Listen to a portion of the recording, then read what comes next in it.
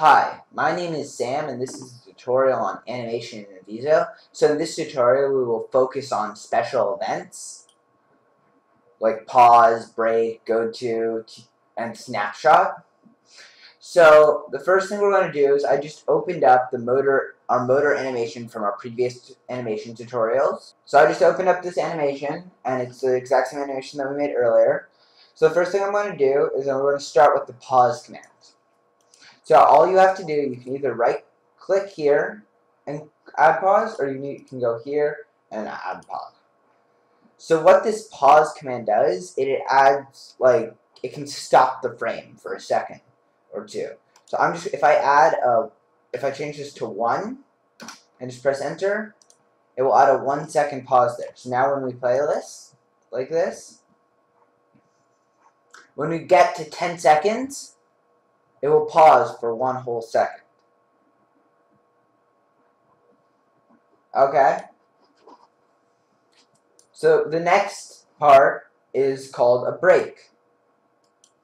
So this break allows you to stop an animation until the user requests that you go on. So if I add this here, if I add this here,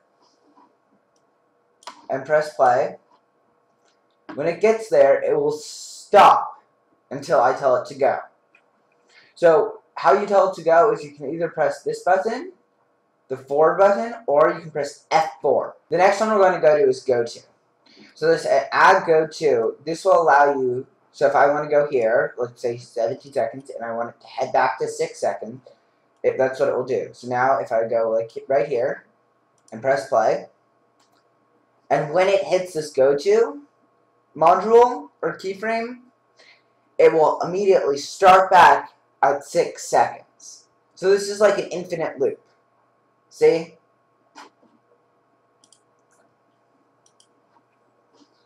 So this snapshot command, this adds a snapshot wherever you want it.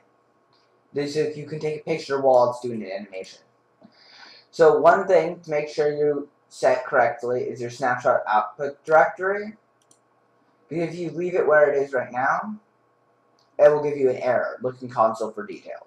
This is because your snapshot's output directory is in a folder that you can't modify. So if we just click browse, and I'm just going to choose my desktop,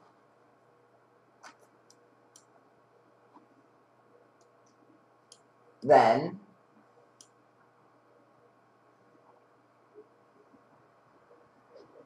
when it goes there, it is now taking a snapshot and sent it to my desktop. See? So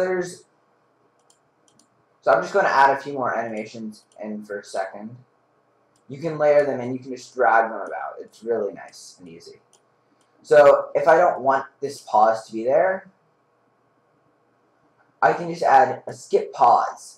I can just click, so this is in the settings menu, and if I just click skip pause, now when it goes to this pause, it will just skip right over it like it never was there. And if I want to skip this snapshot, it will do that too. So you can modify this. If you don't want function keys to work to switch it, like F4, just click no. Okay? So that will be all for today, and thanks so much for watching this Avizo 9.0 tutorial, and I'll be back soon with another tutorial.